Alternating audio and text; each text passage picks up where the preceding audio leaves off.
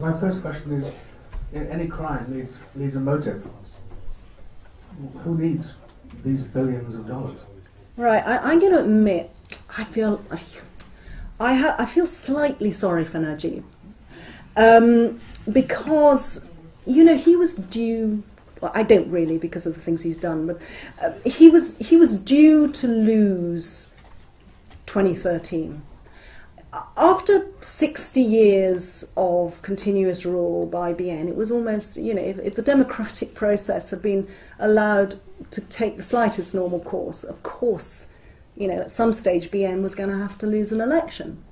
Well, Najib didn't want to be the one, you know. His dad had been Prime Minister, his uncle had been Prime Minister. He'd been, you know, he'd really been lobbying for that job for a very long time. And he'd learnt at the knee of, you know, the world's most corrupt party, UMNO, so he knew all the dirty tricks. He was darned if he was going to get into power and then have to, you know, lose an election in a couple of years after that.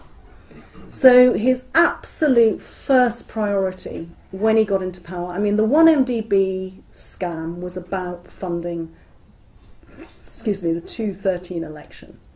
And he needed a mass of money to win it, he reckoned, you know, because come to the worst, you know, he could just throw money at this election. So that was the motive.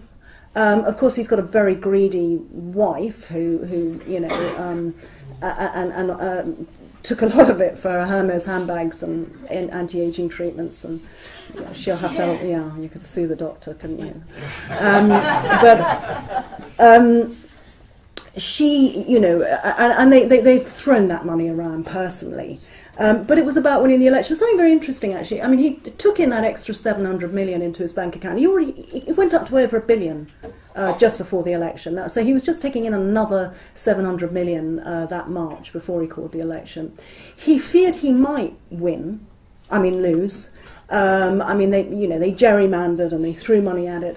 But he was worried he would lose, even so.